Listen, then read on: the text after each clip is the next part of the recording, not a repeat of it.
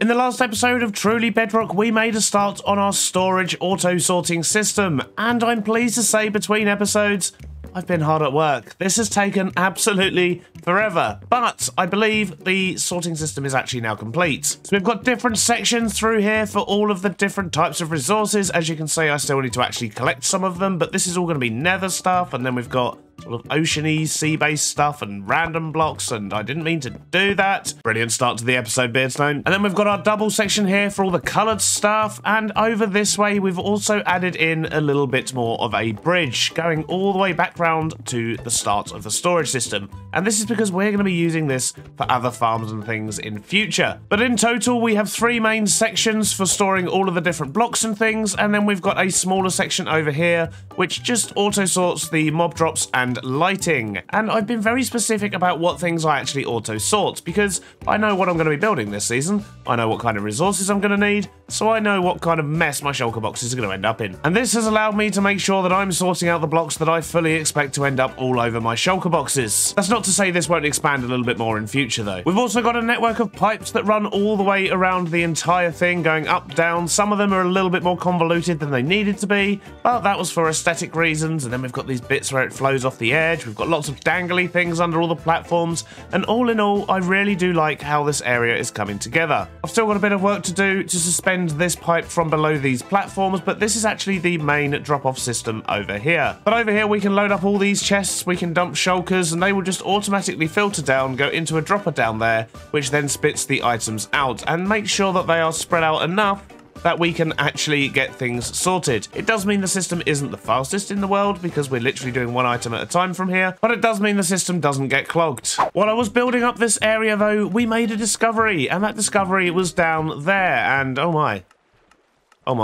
I have a feeling I may have flooded the spider farm. I guess maybe I should rectify that situation a little bit. Let's just shift a couple of these blocks over to here. There we go. That should get rid of at least the major flooding. Didn't really think about that. But as I was just saying, we did make a discovery just over here. Let's have a look at what we found, shall we?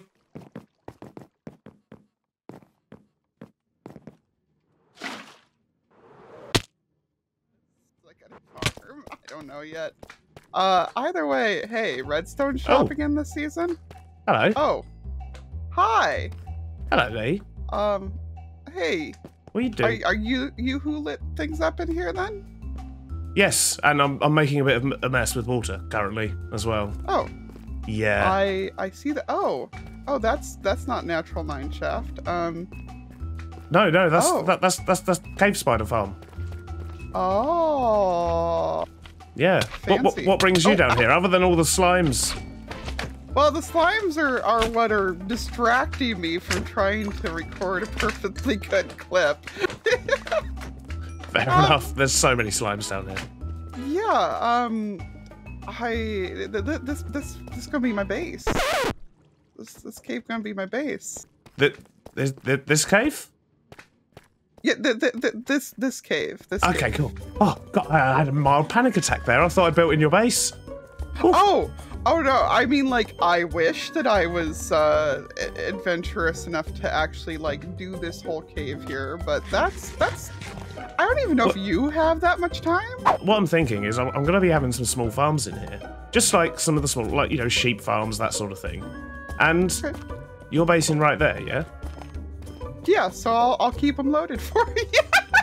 That wasn't what I was thinking. I like your thinking, but that wasn't what I was gonna say. What I was gonna say was, why don't we have like a little combined mini industrial type area thing? Just you know, the small little passive farms, like the food farms and the you know, just the little ones. And the slime farm, apparently. Yeah, and yeah, probably a slime farm. Yeah, no, I'd be down for that. I actually could use a space this big because I'm going to need a chorus fruit farm without any doubt. Ah, perfect. Yeah, that'll work. Well, I mean, but basically, long story short, there's going to be things hanging from the ceiling and then hanging from the things hanging from the ceiling, just coming down from above. So, you know, if you want to work together on some farms and stuff, we can share the wealth.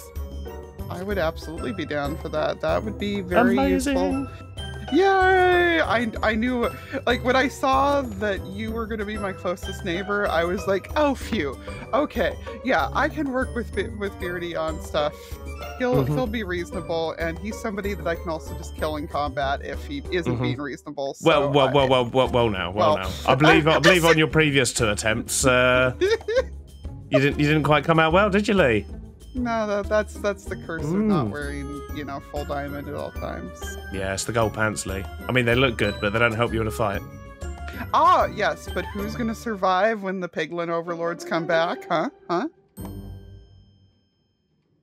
What? They're coming back? So it looks like we're going to have a neighbour, which is amazing. And that means that we can have a bit of a shared industrial district here, share some farms, and that actually looks really cool from below. I like that. Because what we're going to be doing up here, as I say, is having a few of the smaller farms. And I think the first one we're going to put in is probably going to be a sheep farm, because we're going to be needing lots of wool up on the surface as well. And that's one thing we are not currently farming. However, that's not a job for today. We'll be saving that for a future episode. Today, we're heading back over to the industrial district. It turns out I actually quite miss it now that I've left. Between episodes, I have done a little bit of work over here. And as you can see, I've just sort of extended the base of this building, tower, I don't even know. But I've extended the base up just to get this all covered, and now the entire bottom bit is looking a lot better, I think. But we've actually got a couple of new farms I want to add to this area today, and that is to increase my emerald intake for the villagers. So what we can also do, if we have a look at what we've got down here, is sell pumpkins and melons to the farmers, and that's going to get us 3 times the emeralds from each farmer than what we're currently getting, and that means that I can up my quartz output and my glass collection, because once again, they're things we're going to be needing a lot of in future. So my thinking is, we've got space around here, we can put another ring of farms in around the base of what we've already got, and I think that's where we're going to put our melon and pumpkin farms. But we do, of course, need to chunk align them. And that means they could end up a bit of a funky shape, because we're kind of in between 4 separate chunks here, and these platforms here are within those 4 chunks. But obviously I can't sort of cover up the middle bit, so we're going to end up with some L-shaped farms. But I think we can actually use that to our advantage and add some extra shape and definition to the tower as a result. So, I guess it's back to our storage center. Let's go grab some resources and figure out how we're going to do this. I think I've got what I need in order to make a start on this farm, and I've just put a bucket of water here to enable me to actually scale down the wall a little bit. But I'm going to start off just building one of the corner sections, so we can get an idea of how this is going to work. And I guess we're going to be putting up with the sound of pistons for the next little while as well. So the first thing we need to do is just mark out the platform where this actually needs to go. And I guess we just kind of want to make sure we're chunk aligning it, so I should probably get myself an armor stand set up, really. But I don't have one of those on me, so away we go back to storage. We should really consider getting some nether portals set up. This weather is awful. Be a lot quicker too. So if we just chuck this dude down here, this should show us exactly where the chunks are, and I can already tell, actually, I'm 1 block too far over. So I guess that's going to be the part of the platform for that side. But we might as well get rid of it for now. It's just going to get in the way. And with that, we can see where the chunk is. And what we want to do is just put an outline on the whole chunk. Because it doesn't matter if this bit overhangs, but we want to make sure that the minecart itself, which is going to collect all the melons and pumpkins, actually stays within that chunk. Because if it goes across chunk boundaries, it can, of course, disappear. Because bedrock. Then when we get to this bit, we want to make sure that we are not going past that block there. We might get some stuff temporarily landing on these platforms, but once we've actually got the glass wall in, they won't be able to. So I guess the sooner we get that in, the better. Right, so that bottom layer is going to be the minecart, and then it's going to be dirt, and if we edge that with deep slate, that should cover that up a little bit nicer. And then the next bits are just going to be glass, because that's where we're going to be growing the pumpkins and, of course, destroying them so we can collect them. So I've got the basic shape in, and now I need to start planning. So, of course, this bottom layer is going to be the minecart rail, and we're going to want a drop-off point as well. So I think putting in a collection point here with some hoppers is going to be a wise choice. So that hopper there will change so it does eventually point downwards, but for the rest of these, I think we can pretty much just lead them all into that one. And there we go, that should be plenty to keep up with the farm. Next step, rails. So that should do it for the rails, and I'm hoping that that is going to provide enough power going round. But obviously I'm going to need to jump down here somewhere, get those power cables in. This is going to be an interesting one. There we go. Getting the levers in is as simple as that. The old water bucket trick strikes again. The rail is in. Now just to test that it has enough power to send the minecart all the way around. And that's absolutely fine. Excellent. So, on to the next step. So, we're going to have dirt layer there, and then we need the layer for the pumpkins and whatnot to grow. And then, of course, we need to start alternating pistons and observers. I think it makes sense to get the pistons in from down here because that's going to make my life a lot easier. We've got all the pistons in place in a wonderful grid formation, but before we can get the observers in, it's going to make more sense for us to actually get the dirt in. The dirt blocks are in and we've made our way above the pistons, but now we need to work out where we want to put the water sources. And I think we're probably only going to need 3 maybe to cover the whole farm. And we'll do that just by putting in a slab and then waterlogging that directly. The next step is to get the plants in, so I'm going to quickly hoe all the right spots first. And now for planting the seeds, but what we're going to do for the best growth rates is actually alternate between melon seeds and pumpkin seeds. So this will be a row of melons, for example, and then this one will be a row of pumpkins, and so on. And for some reason, that seems to help them grow quicker. And then we'll bone meal all the stalks, just to give it a bit of a head start. Then we apply some pistons looking down, and then above the water source blocks we'll add some lights in. Lastly, we just need to do the redstone, and it's quite simple. We just put a dot on the back of every single one of the pistons, and then we put solid blocks on the gaps in between, which is primarily on the back of the observers, but also on the occasional lamp. And with that, I think the main part of the farm is complete. We just need to get some buttons on the top here so we can spawn-proof it, and of course we need to sort out the collection system, because we currently don't have one. So I think it makes sense to sort out where we're going to be depositing the items into the sorting system first, and the easiest way for us to do that is to just bust a pipe out the wall right here. So that's what we're going to do. And then a simple dropper dispenser system here that should spit everything out, including all the random stuff that I dropped in there earlier. Excellent. And then if we just turn this tunnel into a solid tunnel, and it would probably help if we added some water at the far end, that should in theory wash everything directly into my inventory. Right, yeah, not a good place to be standing, but they should all now drop down and go straight into our sorting system, which they are over there. That is perfect. And then we just need somewhere to collect all these bits and bobs, and that is not redstone, that is melon. And we're going to get more melon than we are pumpkins, because of course they come down whole, melons come down in bits. So this should roughly work out about right, I should think. No pumpkins yet, but it does appear that the melons are pouring in already, which is marvellous. I really like the look of the pipe there as well, actually. That's come out quite well. It's very simple, it's quite sort of open and industrial looking,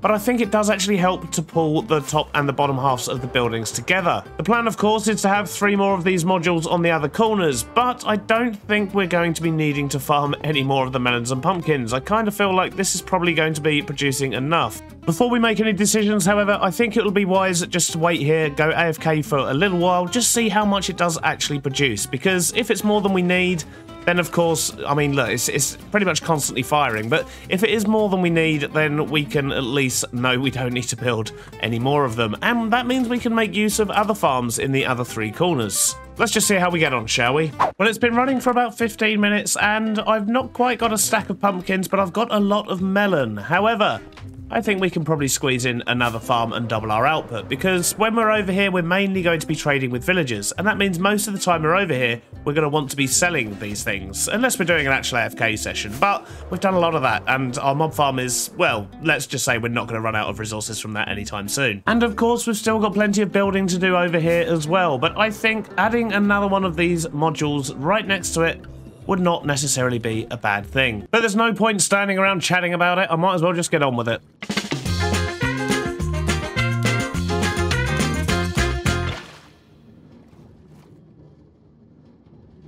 Shortest montage ever, but we have now got the second farm up and running. It hasn't quite fully grown all the stalks. I didn't bone meal them this time because I forgot, but it has been running for about half an hour or so since I finished, and I want to go down and check on the rates and see what we're actually getting. Just before we get down there, however, you'll see on the side here, I actually connected the second pipe to the first one, and aesthetically, I think that looks really nice. I like that, and we'll probably do something similar on the other side when we get to it. But first things first, let's have a look at our goodies. So that's almost 5 stacks of pumpkins and almost a chest full of melon slices, and that is in about 30 to 40 minutes. So yeah, I'd say that's probably going to keep up with our needs. We're definitely going to end up with too many. So the next thing to do is to figure out the next 2 corners. I want to do the same shape farm. I want to do something that uses pipes like this one. I do want it to be symmetrical, I think, but I don't know what those farms are going to be. So I'm going to think about that in between episodes, and if you've got any ideas, please do let me know in the comments. We've still got plenty of space over here, but I will see you all on the next one. Bye-bye now.